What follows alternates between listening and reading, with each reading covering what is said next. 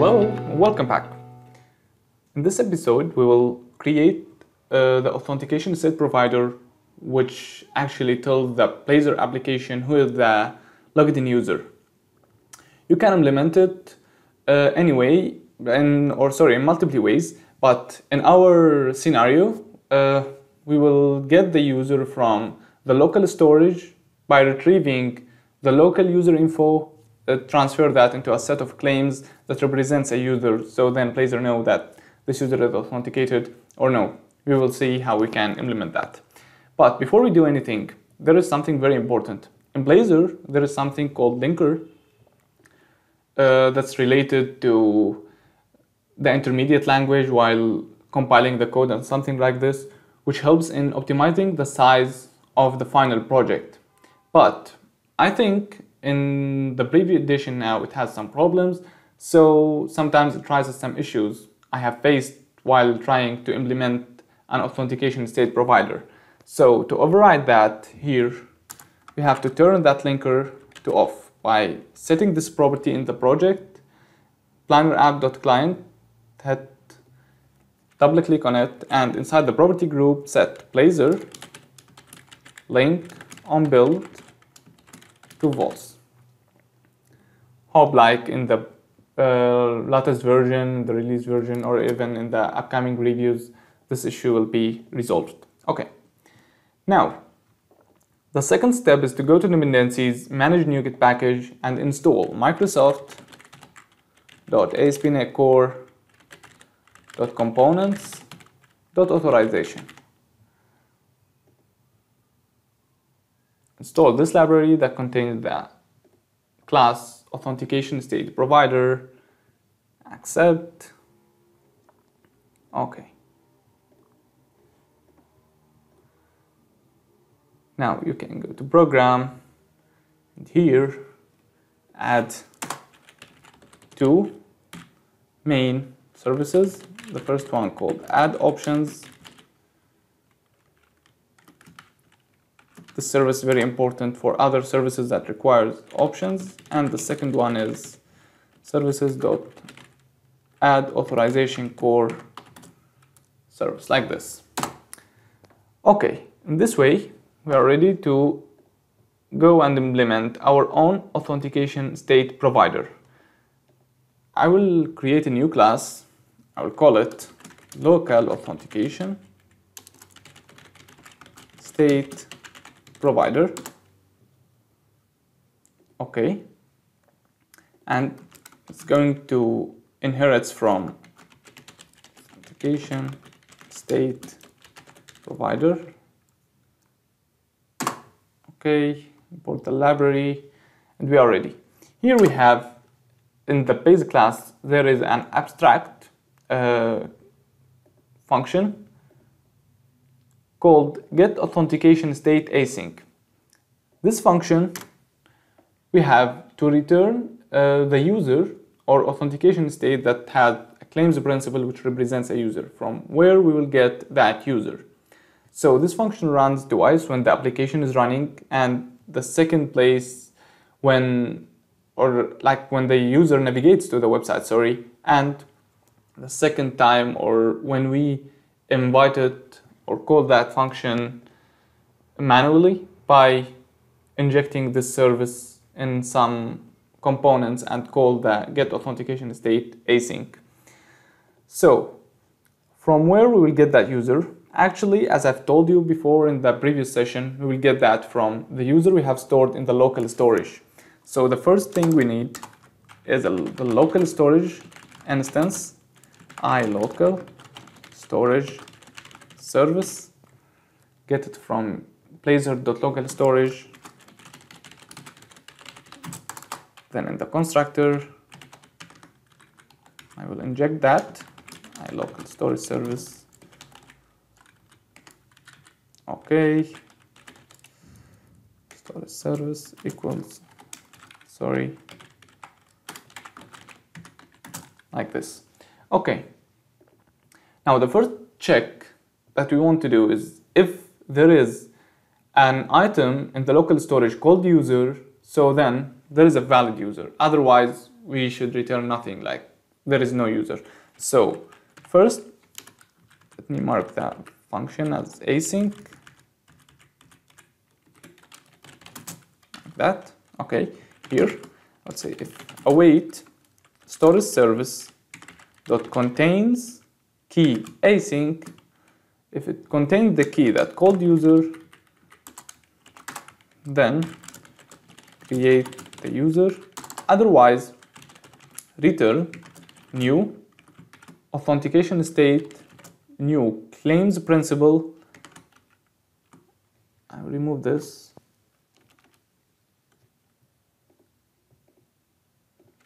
But just a new instance, there is no claims, which means like this tells the Blazor that there is no user, no authentication, because the user, as I have said before, is set of claims. And here I've just created an instance, but there is no claims. Now, here there is an object stored in the local storage. We have to retrieve it. I'll say user info equals new. Equals await storage service dot get item async. We have to define the type of the item, which is called local user info, and add the key, which is user. So now I have the access token, name, email, identifier, name identifier, the ID, first name and last name. So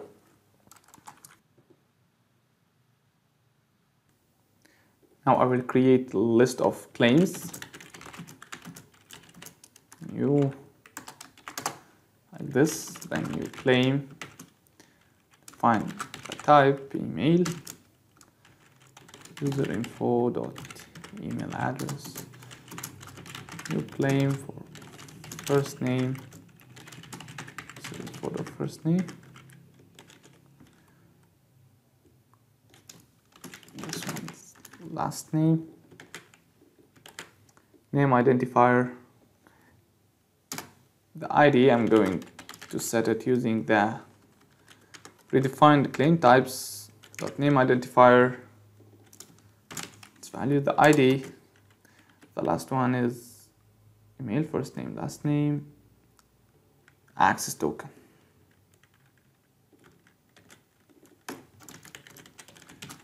Set it in the claims, so it's going to be easy for me to retrieve that value. Okay, as you have seen here, this is the list of claims. The only difference between using the predefined claim types and by writing your own is this one, as you can see, this is the value defined by like with a schema. So the user property of Blazor can manipulate. There is some properties like name or whatever, so can be manipulated directly from those claims. But anyway, at the end we can retrieve any of those claims by the claims property that we will see later on. So the second thing is going to create is the identity of claims identity. This way it takes two parameters, claims and the type of the authentication. It is a string, you can set it to whatever you want. I will for now call it barrier token, like this. So, and the last thing is the user, which is an instance of claims principal. We pass the identity for it this way. Then return new authentication state, which is the user, and pass the user to it. Okay, I will repeat what I've done from the beginning. First, I have injected the iLocal storage service because we will use it to extract the local user info object stored inside the local storage of the browser. I've injected here in the constructor, create a private read-only field. Then we have implemented the abstract method from the AuthenticationStateProvider called getAuthenticationStateAsync.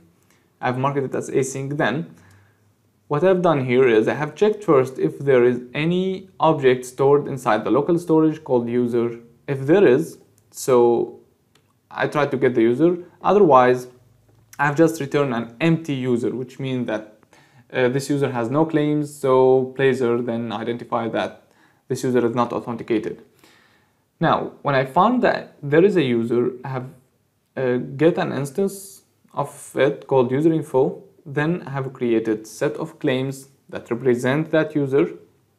After that, I have created an object called claims identity, which basically just defines the claims and defines the type of the authentication, which is just a string, but in our case we can set it to whatever you want, because our authentication is facing like just a local storage or a local object. Then we have created an instance of the user, which is a claims principal, and we pass that identity to it. At the end, we have returned that state with the extracted user. So that's it. Now we can close this one and move to the imports. Here I will import Microsoft.ASP.core.authorization like this, because I will use some properties and components existing in this cross components. Then you go to the app.razor file. Here we have to change something. Also again,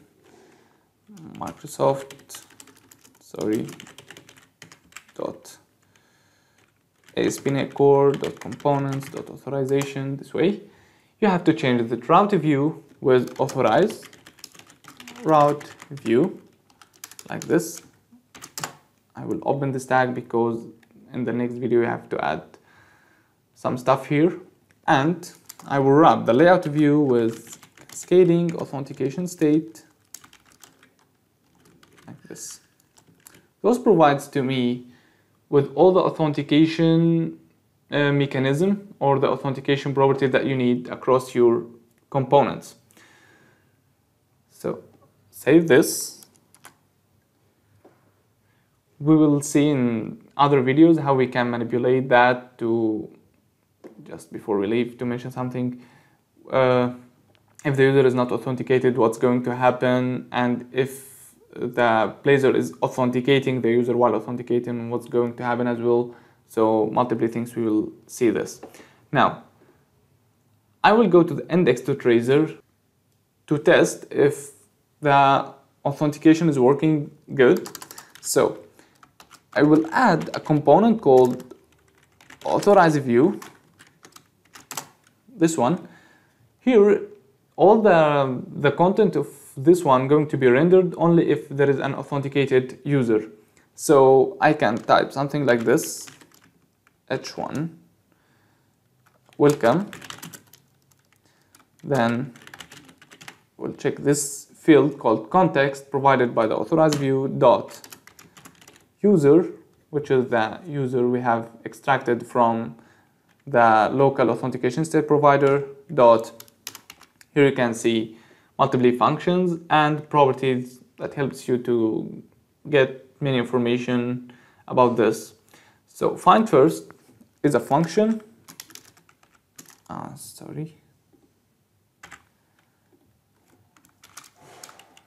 This one helps you to get claims by key. So the key is first name dot value to get the first name of the user only if he is authenticated, and show it with an h1 welcome and the first name of the user.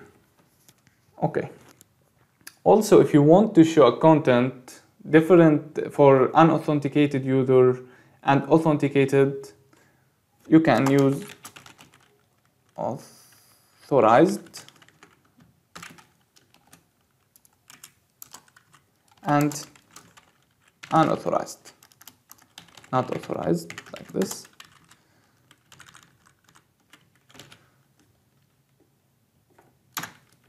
So in this way, if the user is authorized, he will see this one, and if he's not authorized, he will see, sorry, you have to log in.